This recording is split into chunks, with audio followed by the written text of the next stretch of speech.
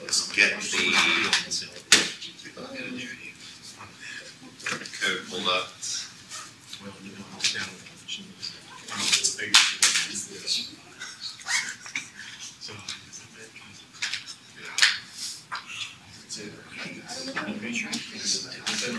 It's turning on, give me a sec.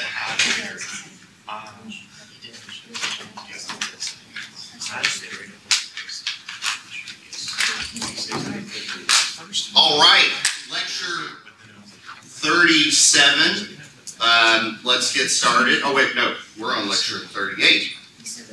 Oh, I know what happened. I had this announcement slide changed from last year, but this is the code we want. But because the internet's not working on this computer, it didn't sync. So this is the code that you want.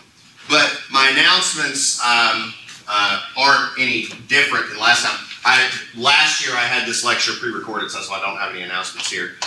The only thing I guess worth mentioning is that our attendance grades are up to date, and I know we're a little behind on homework grading and whatnot, but I guess my question is, how did this last homework go, the low CB design problem? Did that work out pretty well? A little iffy. Maybe today's lecture will help reinforce it a little bit. Today we're going to do a high CB design example, and really the only difference between what we did last time and what we're doing today is a lot of page flipping. So I'm going to tell you right now, you're going to have to flip between table 310 and table 32 a lot, okay? So you'll like look up here, then look here, then look here, then look here. So I'm just preparing you for that, and that's just sort of the nature of high CB design. We'll just get right into it. Okay. All right. So let's go ahead and jump right in.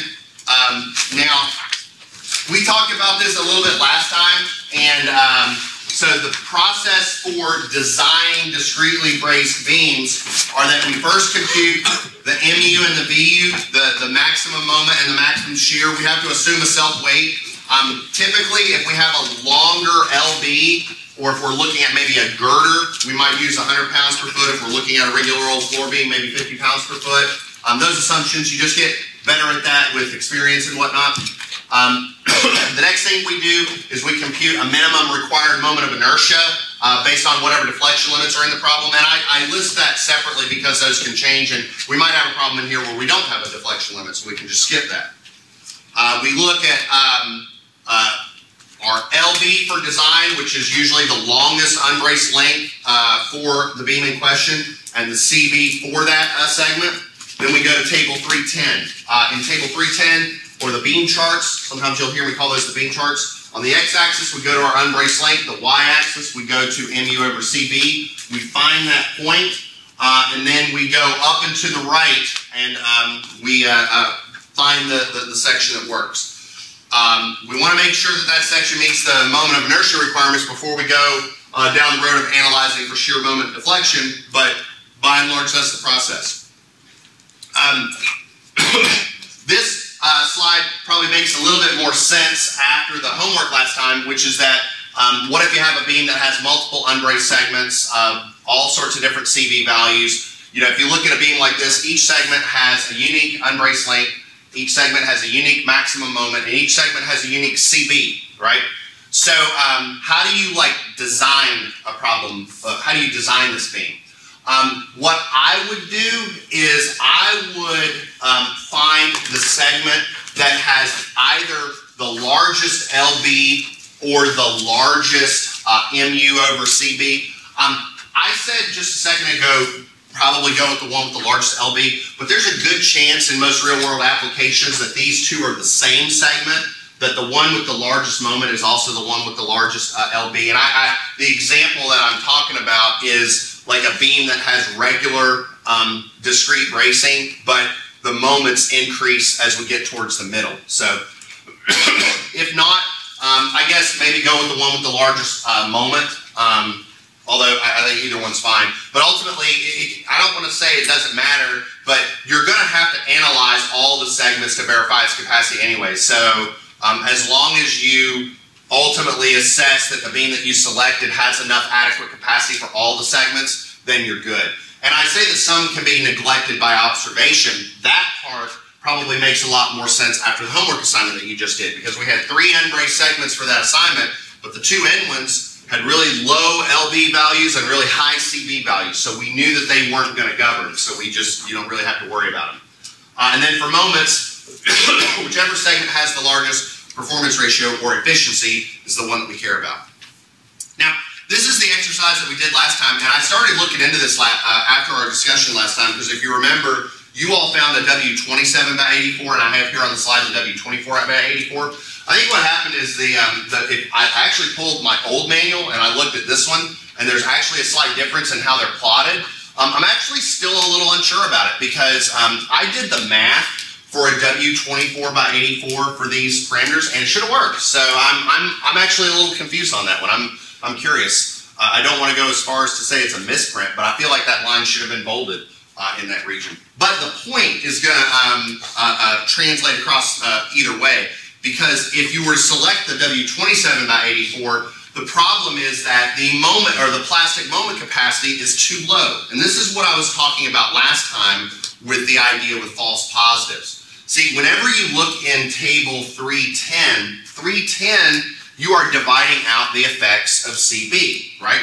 Remember, the moment capacity is augmented by CB. CB serves to increase your moment capacity, right?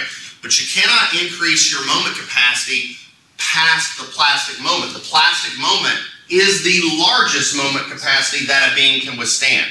So whenever you have a really, really high CB value, what happens is that you can generate a false positive. You can pick a section out of table 310 that looks like it works, but when you actually look at the plastic moment capacity, you find, no, it's not going to work. And so that's what I mean when I say we have a false positive, okay? So again, CB serves to increase MN. Remember, we have our beam chart, right? And then CB serves to take MN and make it larger, which makes sense theoretically. I mean, when we derived our equation for LTB, we assumed that every section has to buckle simultaneously, which isn't the case if you have just a beam with a point load in the middle. The only section that has to buckle is the section in the middle. So CB serves to up your capacity, but you can't increase that capacity past the plastic moment, okay? And the problem is you can't count for this cutoff in the design phase, because the design chart that we're using is accounting for a CB value of 1. So you're checking, you're finding a section that looks like it works, but it really doesn't. And so this is why, like, whenever we pick a section, remember the last step is to analyze it. It's incredibly important that we do so, because we want to make sure that the section that we pick actually works.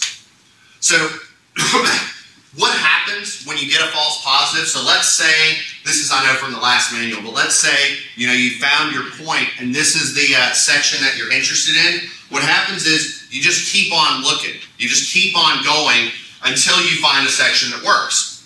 And you just keep on going until you find one that has at least a plastic moment capacity greater than your moment, and then that's the section that you analyzed.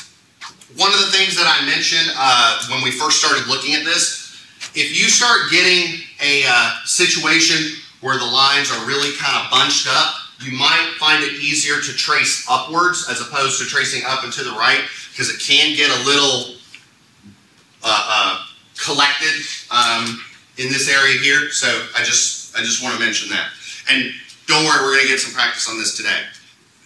What we're going to do today is we're going to set up like a little table to look at our trial sections. What we're going to do is we're going to look up a trial section. So let's say we pick the W24 by 84. We have an MU of, let's say, 10, 20 foot kips, and the VMP is 840, so that's no good. Now, we could check the moment of inertia, but really, who cares, right? Because if this section doesn't work, then I don't care whether or not it meets stiffness requirements. It doesn't matter.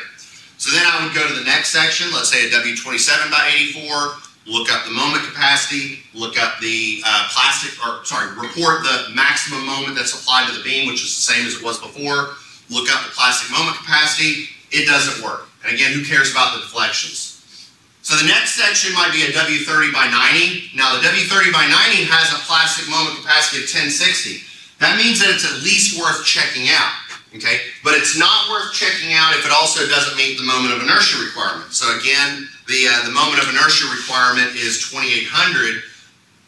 What's the moment of inertia for a 30 by 90? It's this. So now this is a section that's worthy of analyzing. And again, we still don't know if that W30 by 90 is going to work because we have to analyze it. But it's at least a worthy section to analyze. At least we know that it's possible that it'll work. And that's kind of what the idea behind this is in this analysis. Now, if we get to this point right here and we find that it still doesn't have a high enough moment of inertia, what we would do is just abandon everything that we're doing with table 310 and table 32 and just pick a section out of table 33. Because in the end, we would find that strength isn't governing, it's deflections. Now, you know me, I think that the easiest way of going about this is to just do a problem. So let's do this problem, okay? So this is a simply supported beam subjected to a point load at midspan. And this is a really classical problem for a situation where you have a really, really high CV value because a point load in the middle for a beam results in a CV value of 1.67. So it's a realistic problem, and it's also a pretty high CV value. We have a live load of 65,000 pounds right at the middle of the beam, and the only dead load on the beam is the self-weight, which we're going to assume to be 100 pounds per foot, and we're going to also ensure that this beam meets a live load deflection limit of L over 360, okay? So, again, as I mentioned, there's going to be a lot of page flipping, okay? I'm just going to tell you that. We're going to look at a section in table 310, then we're going to go to table 32. Then table 310, 32, 310, 32. We're going to do that a lot. So I'm just preparing you for that now. But we're not going to do that for a little bit. Okay? Everybody good? Now, the first part of this problem is the same that we've been doing for the past few lectures, which is let's analyze the beam, let's determine its maximum shear, maximum moment, all that jazz. So let's get into that. Okay? So we have a simply supported beam. We have a distributed load and we have a point load. So let's handle that. So let's determine MU and VU.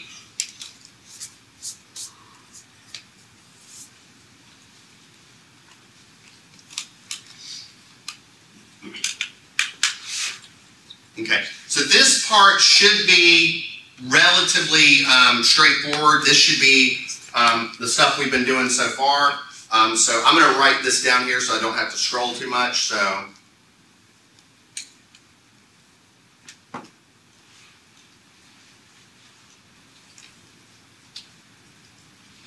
we're going to have a self-weight of 100 pounds per foot, which I'm going to make a big note here that is assumed. We have a span length of, in this case, 20 feet. Right? The beam is 20 foot long, so it's just 10 feet between unbraced segments. And we also have a live load of 65 kips. Okay? So I can scroll down a little bit. Okay. So dead load shears and moments are going to be pretty straightforward. We've been doing this for the past, couple weeks. So the dead load shear is going to be that and that. So, I mean, you tell me, that shouldn't be too fast, right? That should be pretty straightforward at this point. Good? Okay. So, I'll go ahead and do this one for you.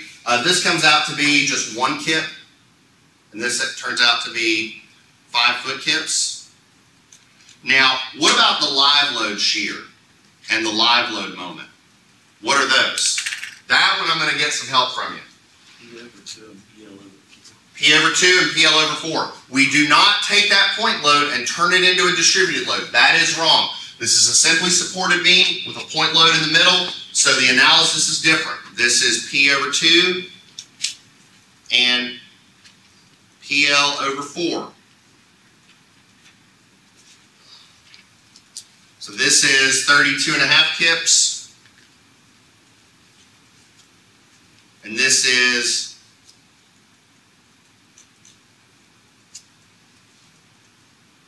65 times 5, 325. So far, so good? I mean, again, I'm hoping by now that this part is pretty simple, right? So from here, what we can do is we can say, all right, I've got VU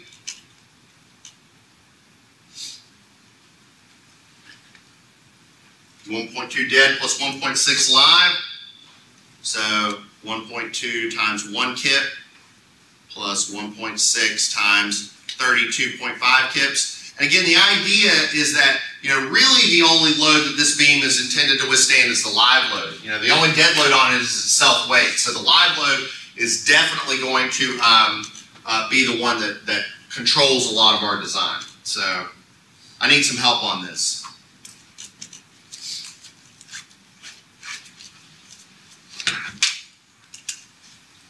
We'll stick these values over here, just so we have them for reference. 53.2. About a second on that? Yep. Okay. All right, so this is 53.2 kips, and what about MU? I'm losing my pen. MU is going to be the one that matters. 58? I'm getting a higher value. 526. That's what I got, like 526 something.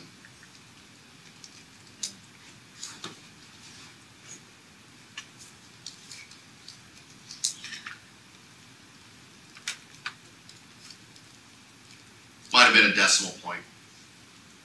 So what'd you get, just 526? Yeah, 526 even. Second? Okay.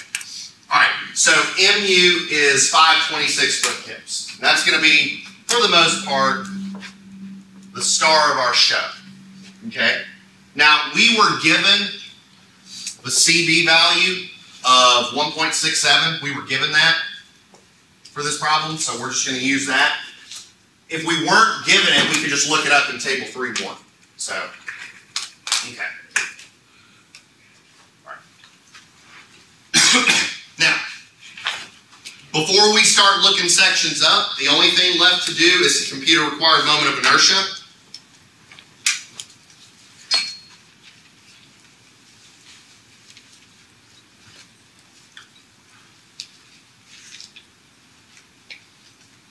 So we need a computer required moment of inertia.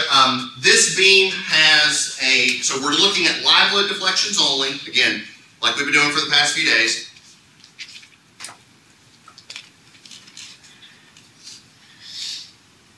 What was E again, remind me?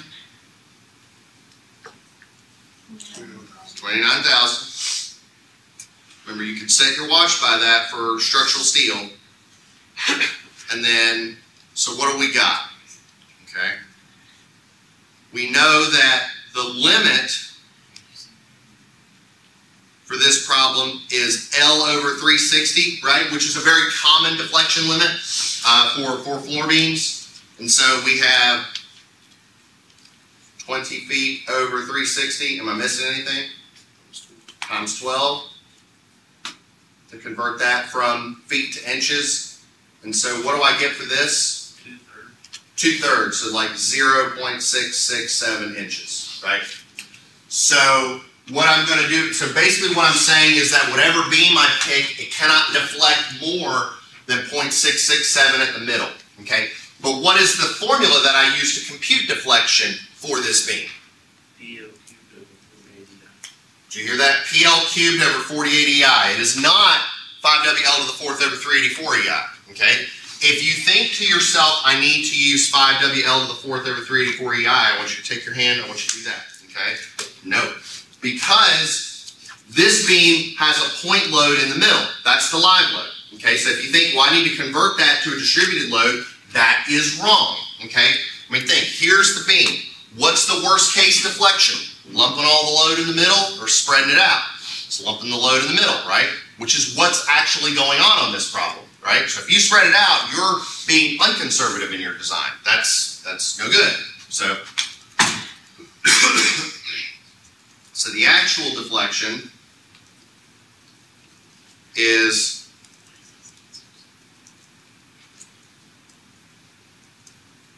this, okay? And what I should also do is throw a conversion factor in there. What is that conversion factor? There we go.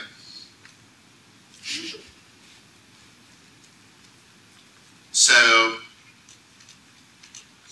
what I'm saying is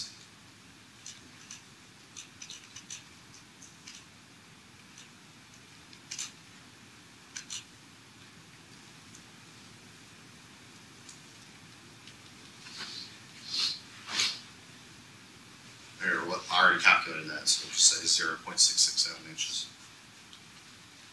So basically what I'm doing is I'm saying set this deflection equal to that and figure out what is the moment of inertia required to ensure that we at least meet this deflection limit. And so the way I do the math, I just swap these. So I'll say that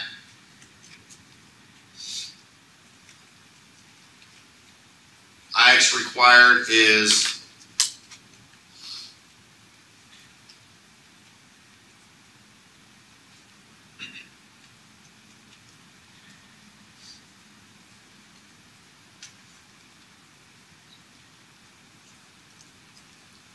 so, got a big old fraction.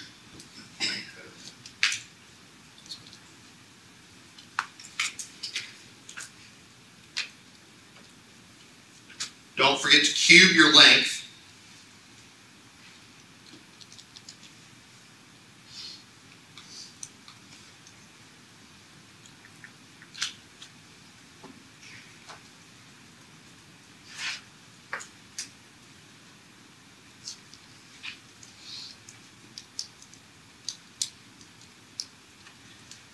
And so what are we going to get for this? 967.79.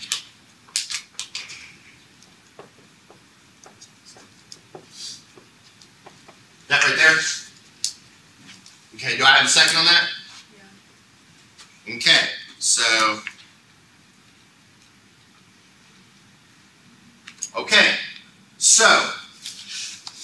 what I've done here on the board, so first off, again, these first two steps, I know we went through these first two steps a little fast, but this hasn't changed for the past like 2 weeks, so this is all the same that we've been doing so far.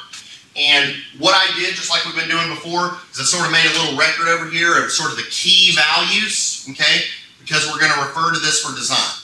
Okay, so let's start getting into design. So now what we need to do is we need to pick a shape, we need to select a shape that's going to meet these load demands. Okay, all right, now like I said, it's going to be a lot of page flipping, just bear with me, okay? So what might be a good idea is that if you're sitting next to somebody, maybe one of you have table 310 open, one of you have table 32 open, because like I said, we're going to be doing a lot of page flipping, okay? So let's go through this.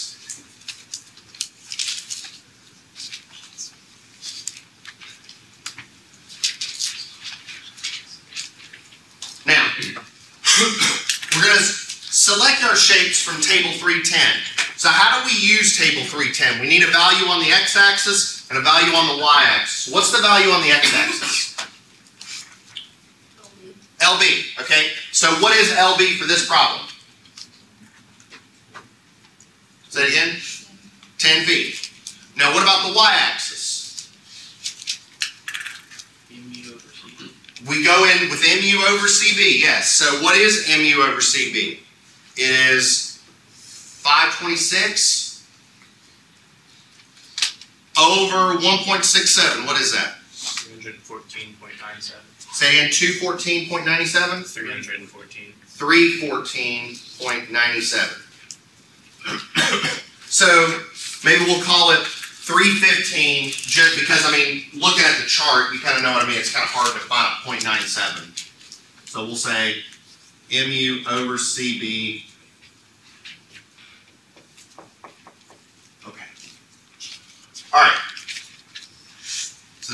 this is where the care is going to take. We're going to take our time with this part.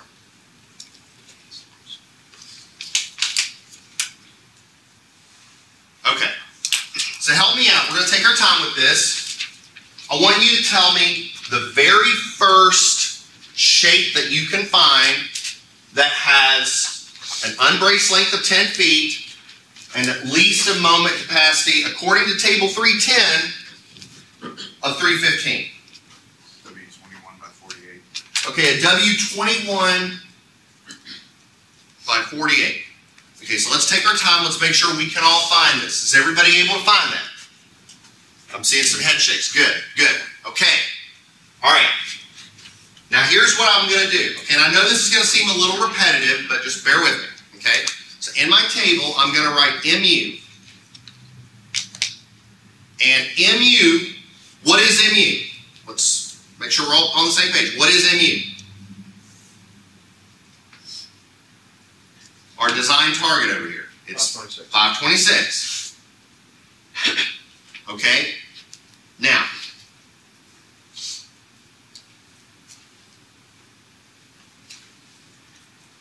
what I want you to do, so we found this in table 310.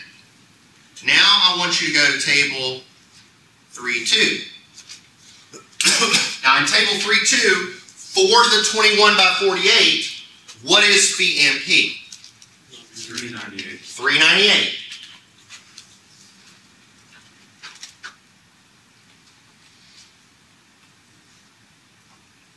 What does that mean? This isn't going to work. That ain't going to work. Okay? So what do? We go back to table 310. Again, this is what I meant. There's going to be a lot of page flipping. So let's go back to table 310. So what you did in table 310, so here's the chart. What you did in table 310 is you found the LB and you found 315 and you found like that point right there, and then you looked up, right? And you found your first solid curve. What I'm saying is look up again, find your next solid curve, okay? So past the W21 by 48, what's the next one? W21 by 55. Okay, a W21 by 55. Does everybody else see that? 21 by 55? Everybody else see that?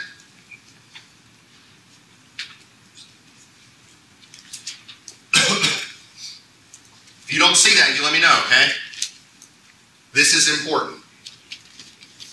And so, just so everybody's aware, what we're going to do is we're going to keep going up to the next solid curve. Keep going up until we find one that works, okay? Like I said, there's going to be a lot of page flipping on this, okay? For the W21 by 55, again, we have an MU of 526. What is BMP? 473. 473. Is this going to work? No good. Okay. What's the next one? Past the W21 by 55.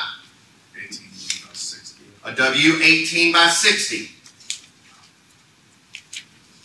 Again, it's got to withstand 526. What's the BMP? 461. That gonna work? Nope. You would think that I would know how to write the letter G, since it's mine in my first name. Okay. Okay. So, what's the next one? W21 by 62. A W21 by 62. All right. 526. Okay, what's its BMP? 540. 540. Ah. What about this? Is this worth analyzing? Now, I can't guarantee it's going to work because we still have to analyze it, but is it a worthy section to analyze? You bet. Okay. So what I'm going to do is I'm going to put myself maybe a little, I don't know. Now, before we go down the rabbit hole,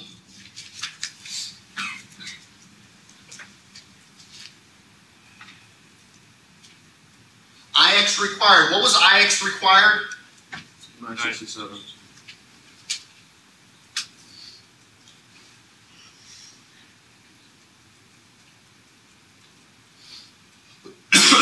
is the moment of inertia of the W21 by 62? 1330.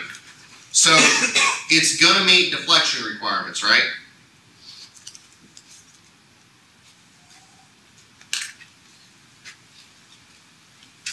So do we have ourselves a trial shape now? Yeah, we do. We have a W21 by 62. We think that's going to work. We think so. We don't know yet. I mean, there's a really small margin here, right? And it's possible that CB has magnified our capacity. It's still possible that CB has magnified our capacity or whatnot, or maybe it's not and the capacity is still low. We don't know. So let's just go through the process, okay? All right, so really I guess I should say this is step 3 and step 4 because we verified the moment of inertia. So let's analyze the W21 by 62, okay? Now, can somebody make a comment about this number right here, about the 62? It's lighter than we assumed. It's lighter than we assumed, right? We assumed that the beam would weigh 100 pounds per foot, and it's a lot less than that, right? So, do I need to change these? No, right? If the beam has adequate capacity to withstand these, then I'm good, right? So I don't need to update these assumptions. I would need to update these assumptions if it was a W21 by 162, if it was heavier, right? So I'll put here a big circle and I'll say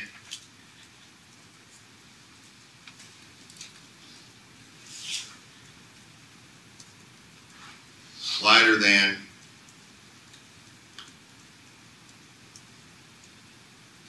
assumption.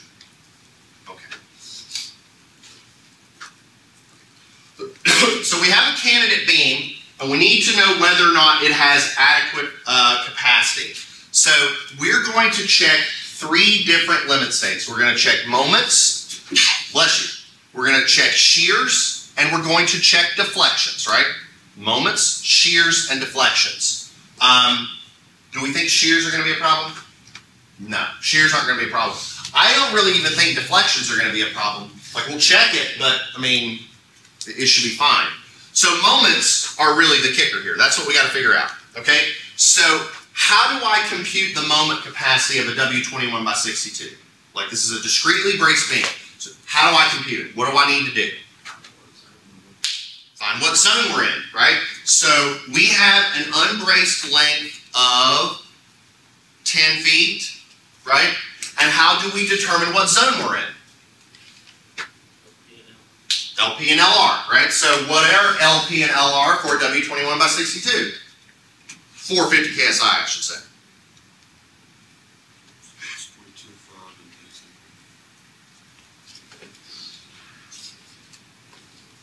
18.1, you said? Okay. So, what zone am I in? I'm in zone 2, right? Remember, zone 1 is if your LB is less than LP. Zone 3 if it's bigger than LR. Zone 2 is if it's in the middle, right? So we're in zone 2. And remember what I told you. I said that if you're in design mode and you're not in zone 2, you either got a really big LB value and really low loads, or you're doing something wrong. So more often than not, you're in zone 2. Okay. So what terms do I need to compute a zone 2 capacity? What terms do I need? I need CB. CB is 1.67. I need phi and P, which I already looked up. I looked that up in the table. That was 540. Bless you. I need LB, which is 10 feet. LP, which is 6.25. What else do I need? The beam factor, right? I need the slope of that line. So what is BF? 17 point what? 17.5 kips, right? All right. So with these, remember what we do is we compute that upper expression, then take the minimum of that and phi and P. So let's see what we get. So what do we get? We get CB times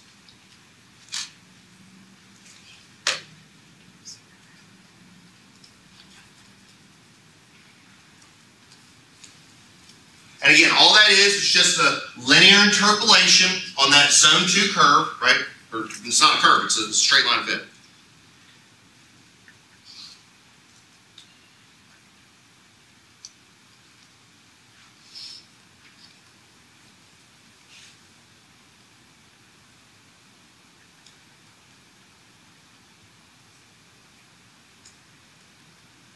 Okay, so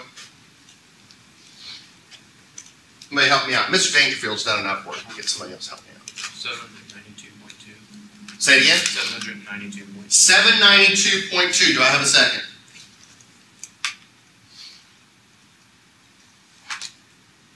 Somebody besides Mr. Dangerfield. Because I know Mr. Dangerfield. He's just sitting there. He's like, oh man, I'm ready a second. I'm going to ask for a second from Mr. Hummerson. I saw that. Oh, he's, hang on, I'm still right. I'm trying to help him. Mr. Hydraulics. Is this somebody who did not bring their Casio FX 115 ES Plus or similar signs? He's just using it for something. He's lying to you right now. It doesn't work. Look what I have to deal with.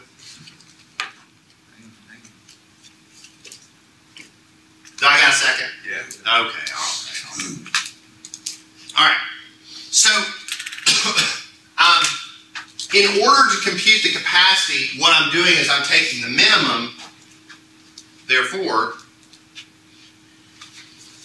the capacity is the minimum of all that hullabaloo, in a very technical engineering term, hullabaloo, and VMPX. So, minimum 792.2 and 540. Which is, 540. Okay, so again, we have a really high CB value. So when we have a high CB value, something like this was bound to happen, where we get some ridiculously high number. But again, we're dealing with a problem that had a lot of false positives. This is what I mean when I say false positives. I'm saying, when we were picking those initial shapes, thinking that this was the capacity, but this isn't the capacity. This is, So that's what the led to all those false positives. So let me ask you a question: do we have a section that has adequate moment capacity? Yes, we do. And how do we know that? We know that because MU is 526 and VMN is 540. So this is how much we're bending it. This is how much it can withstand in bending. It's good. So, and anybody have a performance ratio on that? 97%. That's a pretty good design, right? That's pretty good. Do we have any issue on shear capacity? No. Because VU was, what was it, 53.2? And by the way, what is VVVN? 252 kids. So again, shear, it's just not a problem for most rolled beams. In most typical floor beam scenarios. Monday we're going to talk about how do you actually compute shear capacity and what happens when shear actually does become a problem. So, and usually that only happens in bridges and transfer elements and things like that. What's my performance ratio here? How do I keep up right now? 21%. Yeah. Again, really tiny stuff.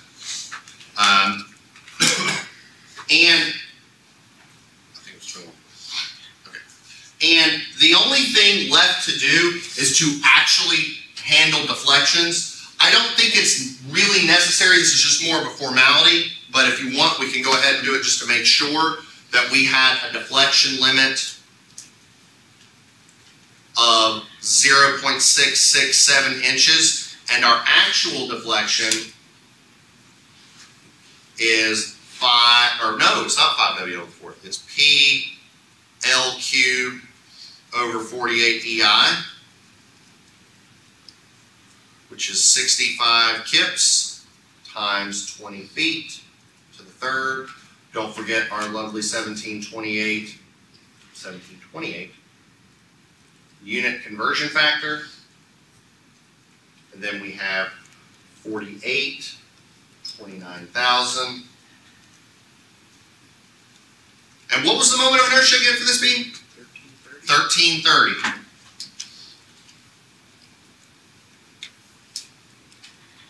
Okay, so 0.667 is how much, that is its allowable, that's the maximum amount of deflection that we can incur, and how much are we actually going to get for this beam?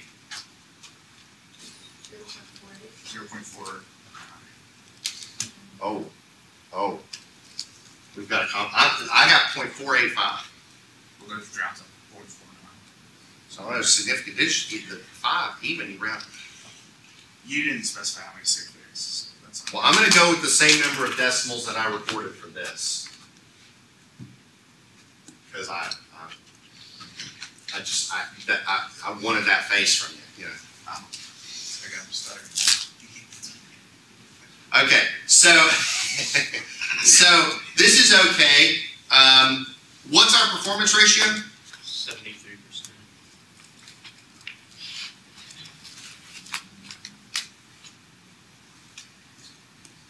So, is this a viable solution? Is this a viable answer? Yes. And what is our worst case performance ratio? What was it, 97%?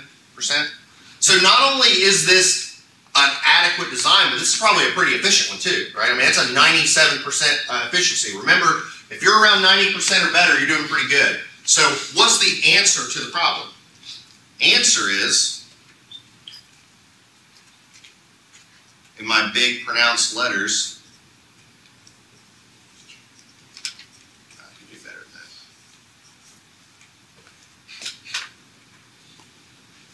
We're using a W21/62. That's the answer, okay? I mean, the whole point of the problem was pick a beam that can adequately withstand these loads. That's the beam. That's the one. And I don't think we're going to find one that's less, you know? And by less, I mean one that's lighter, okay?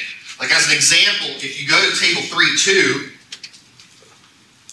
and we look at the W21/62, which I think is a bold row.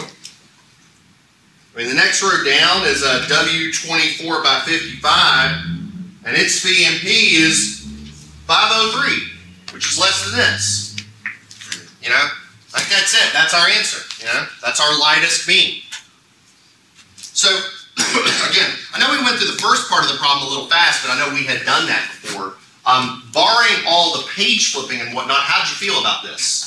This is pretty straightforward, right? Again, the process is no different. And to be honest, the process is really no different if you're doing a continuously braced beam. It's the same idea, you know? The only difference between a continuously braced beam and a discretely braced beam is your model for computing the moment capacity. Instead of lateral torsional buckling, it's just VMP. So, make sense?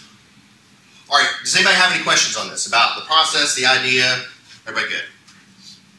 Okay, so let me pull this up here just to give you kind of an idea. So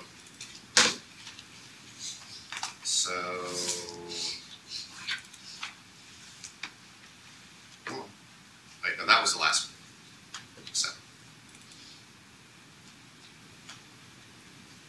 So here's our next assignment. Again, the scenario is actually exactly the same.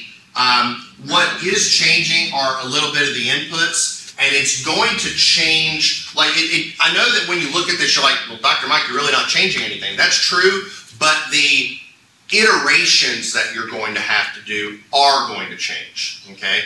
The only other thing also that's going to change is you got to take a little bit of care as to how you compute your dead load moment and your dead load shear. Okay, take a little care on that. I'm actually giving you two dead loads that are different categories, like a dead load that's a distributed load and a dead load that's a point load. So you got to handle those carefully. I know it seems Well, it's the same, but just take care of your bookkeeping is all I would say.